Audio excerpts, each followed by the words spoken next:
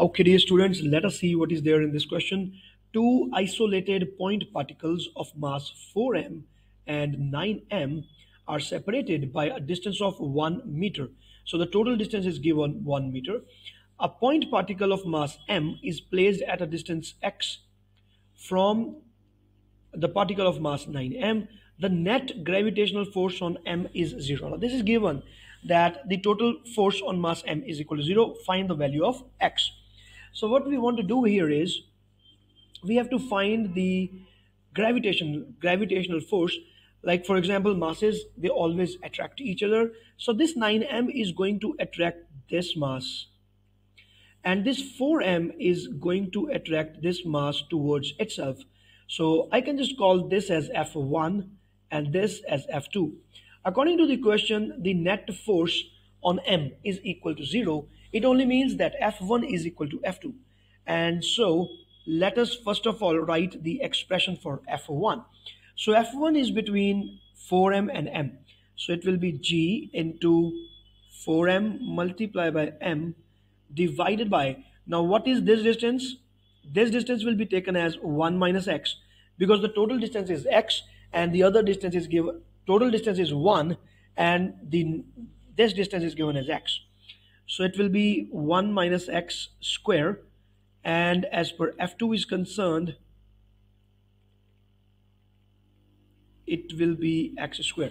So now we need to equate these two forces, 1 and 2.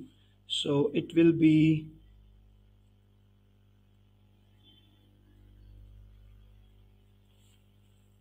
9 into gm square divided by x square. So m square and g gets cancelled out, and now we just cross multiply it. There's no other option, we have to solve it. Yeah, we can, there is an option. Instead of creating a quadratic equation here, one option is that you create a quadratic equation and then you solve it. You would be having two answers there, two values for x. One value will be neglected, another value will be chosen as the correct answer. But the other method will be, if I keep it like this, and now I take the square root on both sides. So it will be x divided by 1 minus x. It will become 3 by 2. Just solve it. 2x, 3 minus 3x. So x is coming out to be 3 by 5. 3 by 5 meters. And so the answer is C. My dear students, you see here the method that I have chosen here, taking square root on both sides. This is not the proper method of solving a quadratic equation in the first place, okay? Why? Because you can see that this method, you are only getting one answer, but there are two different values which would be able to satisfy this equation. So now with this method, we do not have the second value with us. But I know that out of experience that if you create a quadratic equation here and you try to solve it, so x will be having two values, let us say x1 and x2.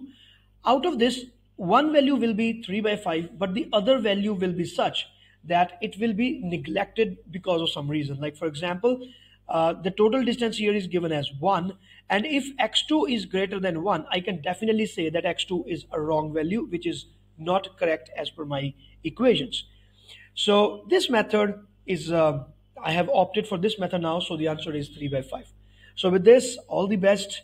This is Professor Varun. Please subscribe to the YouTube channel and also share the channel with all of your friends. All the best. Bye.